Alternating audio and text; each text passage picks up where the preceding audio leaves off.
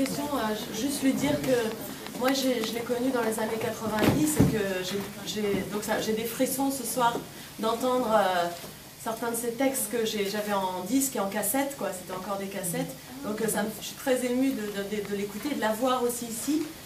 Et en fait, la question que je voudrais lui poser, parce que moi j'adore enfin je trouve qu'elle a un talent incroyable et surtout elle était très avant-gardiste.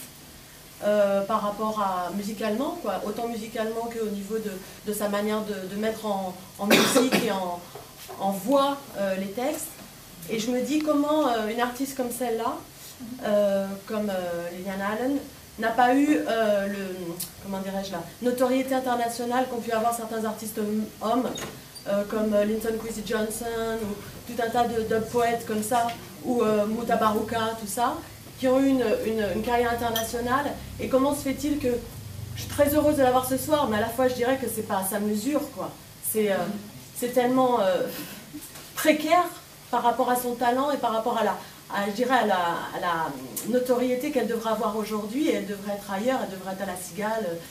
Et je me dis, qu'est-ce qui a fait? Est-ce que c'est la misogynie de l'industrie musicale américaine, canadienne, qui ne lui a pas donné cette opportunité de carrière? Est-ce qu'elle est venue à l'enseignement par dépit, justement, comme beaucoup d'artistes et beaucoup de musiciennes, en fait, deviennent enseignantes parce qu'on ne leur donne pas la possibilité d'exercer leur art, en fait, et que le milieu musical est un milieu extrêmement machiste et même ségrégationniste, on peut dire. Donc voilà, c'est ces questions que je voudrais savoir. Did you say bullpen? Sorry? A bullpen. It's true, machismo. It's a bullpen. Right? Yeah.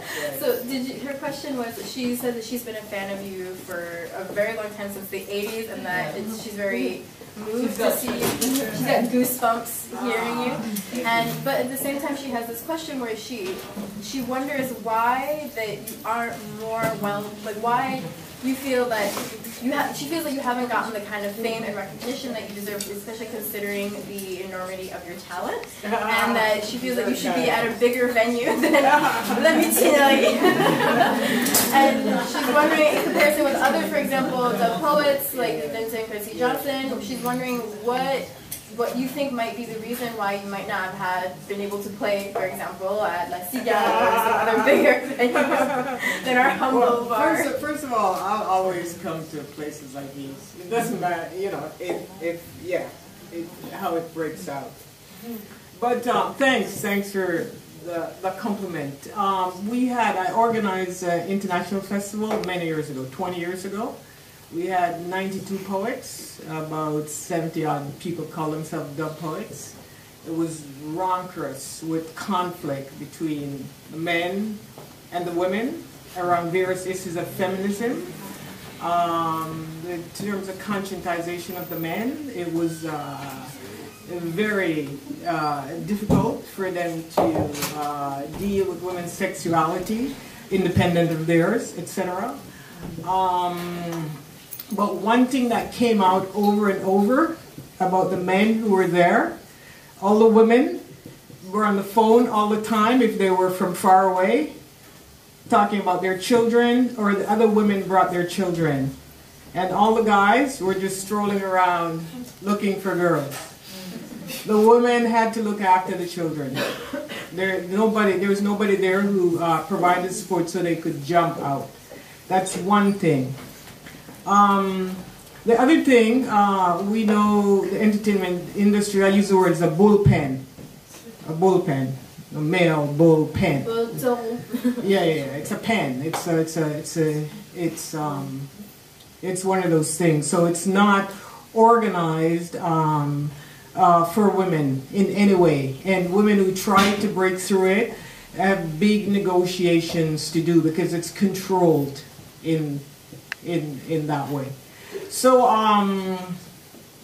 you know, my emergence happened, you know, on a few levels in the music scene in Canada. Canada is a bit more sort of liberal, I guess, than a lot of other scene, and through the feminist movement. When I wrote the poem, I talked about that young girl. I have a poem called Nelly Belly Swelly. Ms. Magazine 20 years ago named my album a landmark album for what it did, raising those issues when nobody wanted to talk about those issues. In my community, in the black community, a number of women asked to meet with me, and they were not happy. They said I'm washing dirty laundry in public. Right? So it's kind of very complicated. At one time, because I've gotten awards, critical awards in Canada, we talked to a record company and they say, we like what you're doing, but we want to be able to market you in a certain way. And I don't think I'm quite marketable. The devil kind of takes me over when I'm before, certain audiences and stuff. But I don't know. I'd love to make some more money, tell you the truth. I'd love to cash in some more. And I'm hoping last 10, 15 years, I focused on my daughter, who needed me to focus on her. I raised her a single mother. And so I'd rather have a healthy, thriving daughter than a great career. So as a woman, I had to make that choice. Some, sometimes we don't have to, but a lot of women have to make those choices. So in some ways, I had to make that choice. Yeah, and the rest is, you can imagine, whatever. But thanks for asking. Okay.